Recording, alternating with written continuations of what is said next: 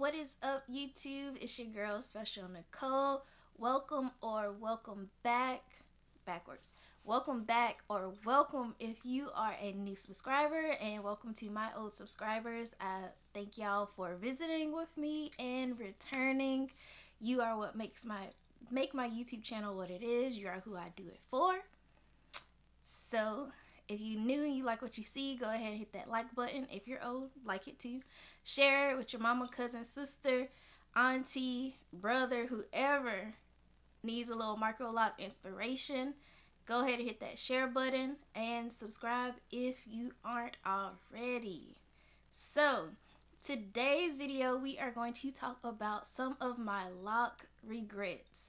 Everyone, I'm pretty sure, who's on this journey has some things that they are concerned about or they wish they would have done differently in the beginning of their lock journey, because the beginning is literally what paves the way for the entire journey and makes or breaks your locks. So let's get into some of my regrets. Alright, first on my list of lock regrets, I'm pretty sure I probably talked about this or touched on it in past videos, but I don't think I took enough time on my grid.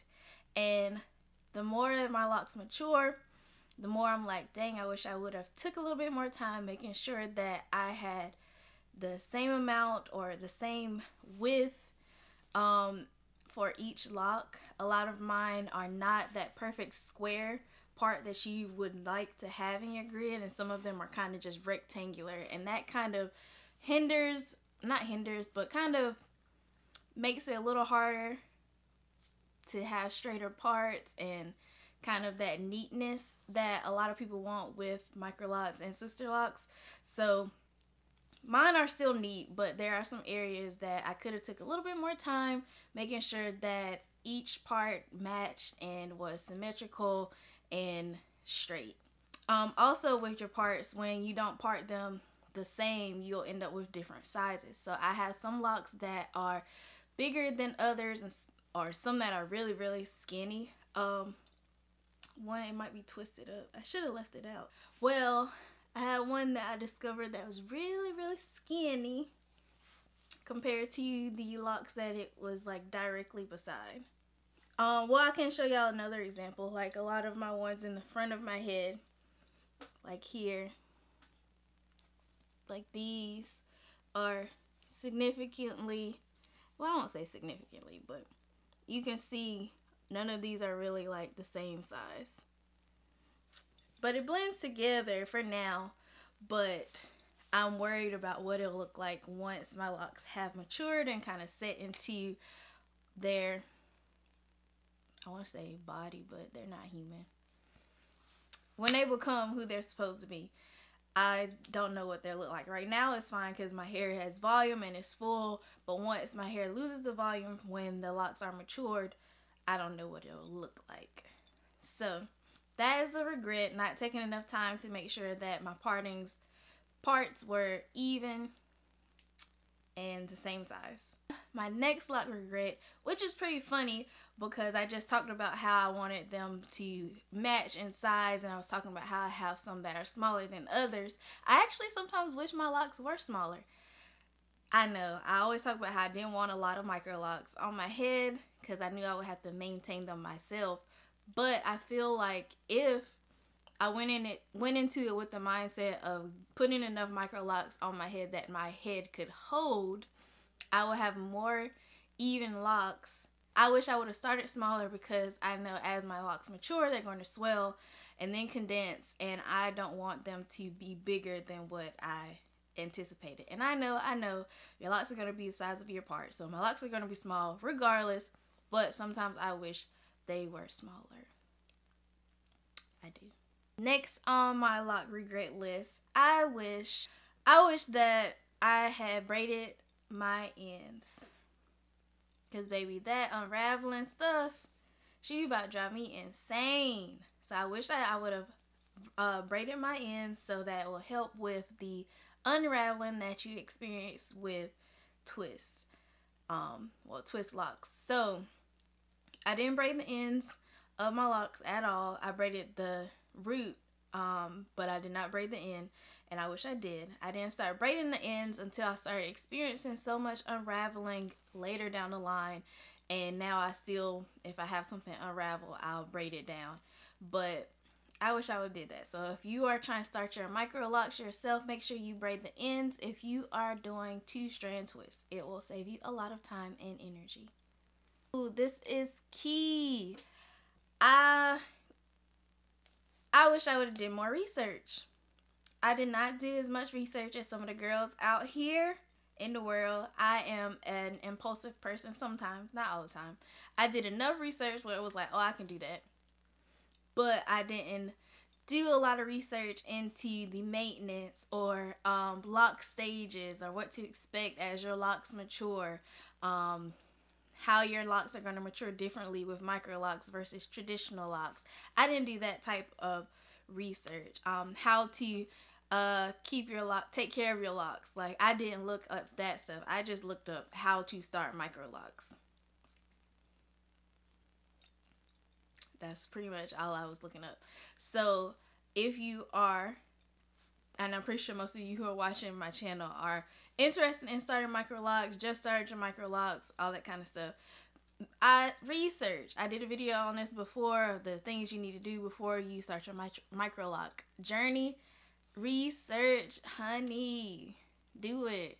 Like, read all the things, look up all the things, watch all the YouTube videos, because this is a whole different type of thing than like dealing with your loose natural hair.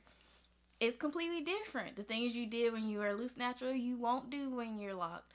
Your hair won't do the same thing. It's going to do something completely different. And research.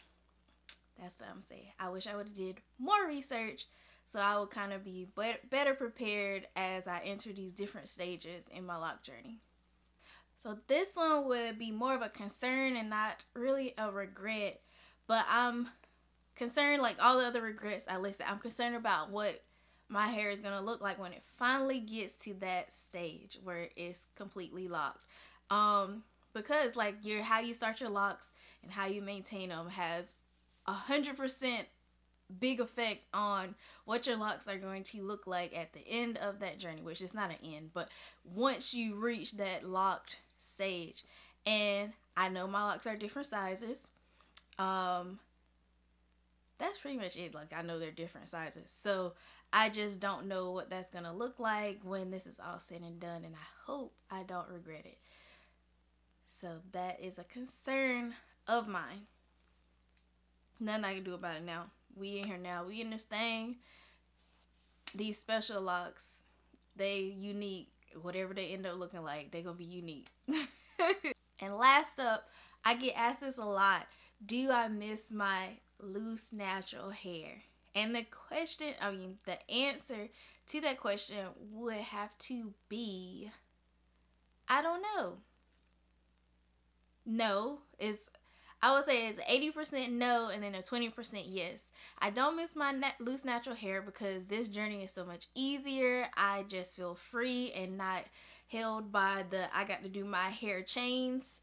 I can just go however I go, and that is that.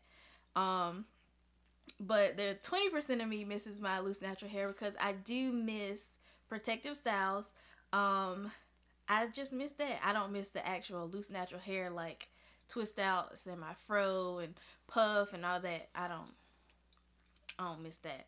But I miss being able to put a wig on, miss getting some box braids, or I didn't even get to experience knotless braids. They came out when I locked my hair up, so I didn't even get to experience that. And like twist, faux locks, I miss those. I miss doing the switch up, like with protective styles. I know that it is possible to do it on my micro locks, but I don't know if I would want to, because I just feel like I wouldn't enjoy the tension on my head, because I haven't had to have that in so long. And this kind of tension will be different than my loose natural hair tension, because it's going to be pulling on individual locks and not necessarily just a group of strands of hair. So I would say I 20% miss my loose natural hair. Just 20. Not the full 100. I don't miss wash day. I don't miss waiting for twist outs to dry. I don't miss none of that. at all. I just miss braids. That is all. I am going to do a video with y'all showing you, taking you on a journey of my loose natural hair and everything I did to my hair before I started my loc journey, because I have never really talked to y'all about that or showed it to you. So I think it's about time that we go down memory lane and we get into that so y'all can know what I was doing with my hair before my micro loc journey began. But this video was short and sweet. I don't have that many regrets, which is a great thing. And if you are concerned about starting your loc journey, and if you're going to have any regrets, you probably won't, because it is really an easy journey. Like, time has flown. I'm already 14 months in, and it feels like I just started yesterday. The growth is evident. I look back on pictures in my beginning journey, I'm like, dang, my hair was little. And I mean, I still think it's little now, but it's not as little. She got a little to her now, but you won't regret it. The regrets I listed are really small and minor. They don't even really count, but that's it. Like, those are the regrets that I have. So I promise you, you will enjoy the journey. So if you're looking for the sign to lock your hair, this is it now. This is it now, because you probably clicked on this because you thought I was going to tell you all these reasons why you don't need to get micro locs. That ain't what I was doing. Nope. So go ahead and start your journey now. Yes, you. But anyway, that is all I have for y'all today. Like I said, hit that like button, share button, subscribe button, whatever button you ain't never clicked before when you watch a video of mine. Click it today. Just do that. Do that for your girl. Do that for your neighbor. Share with your neighbor, because your neighbor need to know this info too. So, as always, I will see y'all on the next one. Bye.